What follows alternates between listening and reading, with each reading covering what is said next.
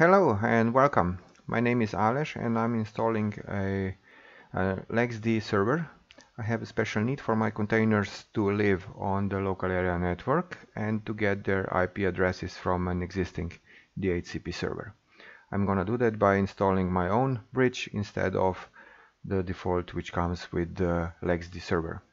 I have already downloaded the VirtualBox 5024, which is installed, and I have an image available of Ubuntu 16.04 server.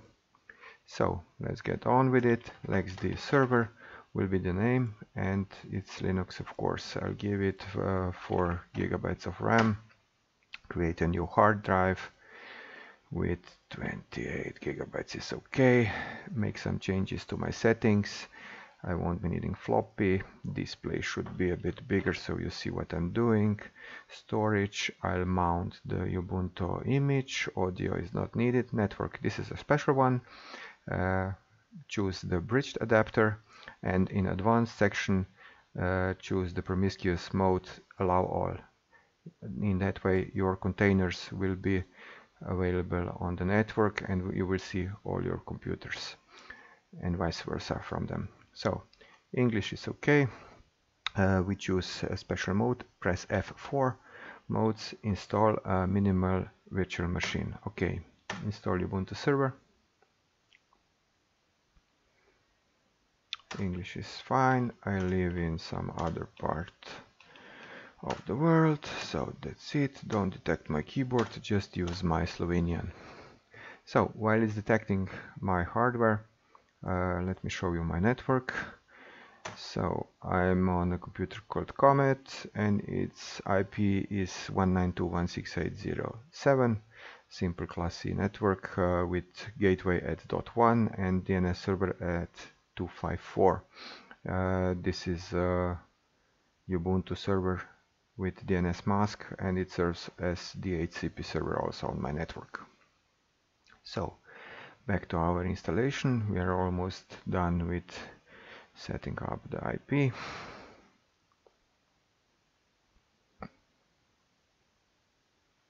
That's it. We'll name the computer lxd server, and then my name is Ales Valpotic, Ales for short.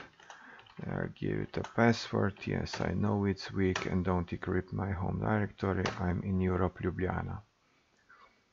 So setting up the disks, use the entire disk and write changes to disks. So this is probably a setup you have seen a million times, just a simple VirtualBox installation of Ubuntu server. You might install it in your own way, but that's the simple installation I usually use. So we're coming to apt, so no proxy. Just default applications which come for the minimal installation.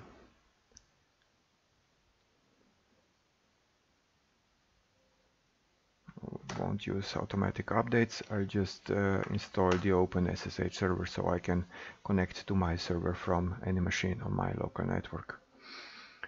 Easier for me to maintain. So we are waiting for the installer to get to the last part. We'll install the bootloader and then restart the machine.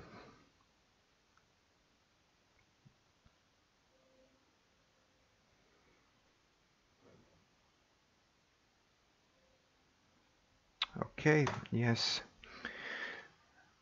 and that's it.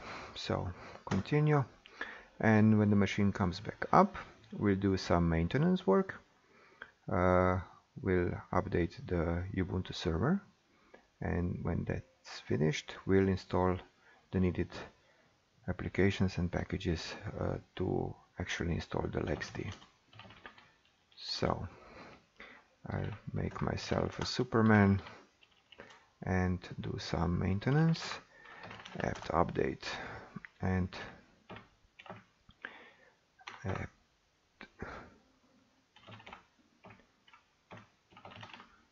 So yes, when this finishes, we'll be installing the bridge utilities. I'm using Nano as my preferred editor, and will also install lxd itself, which will use ZFS as the underlying file system. So a few moments away from the maintenance done, and now we are installing apt install bridge utils. I need Nano, ZFS and lxd itself, and I know what I'm doing. So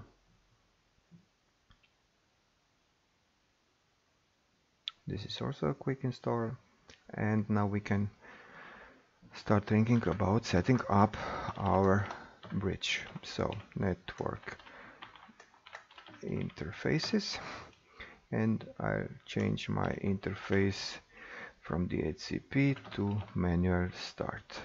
We'll be doing a new interface BR0, which will be static. Let's give it an address of 192.168.0.15. Netmask will be the familiar one, and my gateway on my local network is this one. So name servers 192.168.0.254. So those are my IPs on my local network. Now for the bridge, eFaces ENP0S3 and bridge ports ENP0S3. When this comes up, ifconfig ENP0S3 comes up also. That's how Ethernet 0 is called now. ETH0 is called now in Ubuntu 16.04.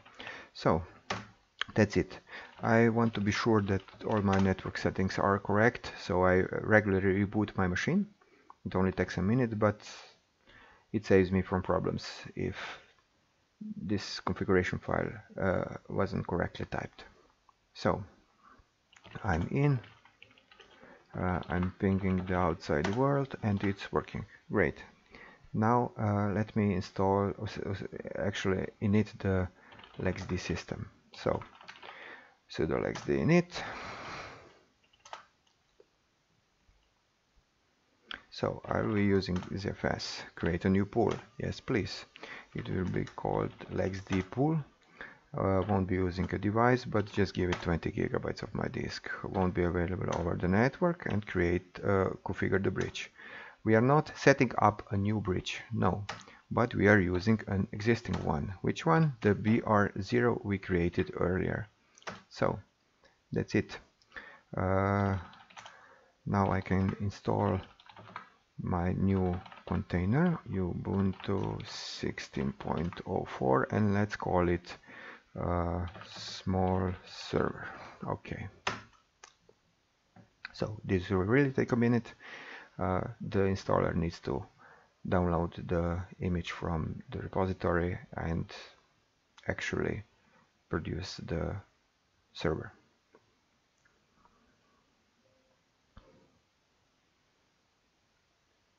This procedure happens only once if you're using the same version of the base image, and it's later stored on your computer.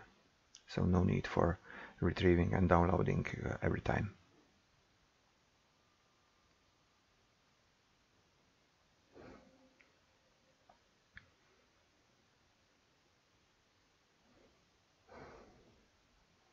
Should be done in a minute.